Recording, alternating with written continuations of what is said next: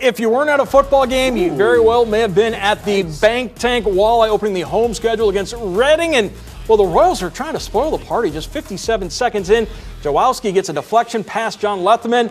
So the Walleye trailing, but on the power play, they win the faceoff back to Chase Greasock, scores the first goal for the Fish on home ice. Yeah, the Fish were flying. And then about 5 minutes later, Oren Sentaza finds Brandon Hawkins. And yeah, Hawkins knows how to score. It's 2-1, and they were just getting started. Later in that first period, Sentaza to Hawkins again, and the Walleye, after scoring 9 times against Fort Wayne last Friday, they only scored 5 tonight.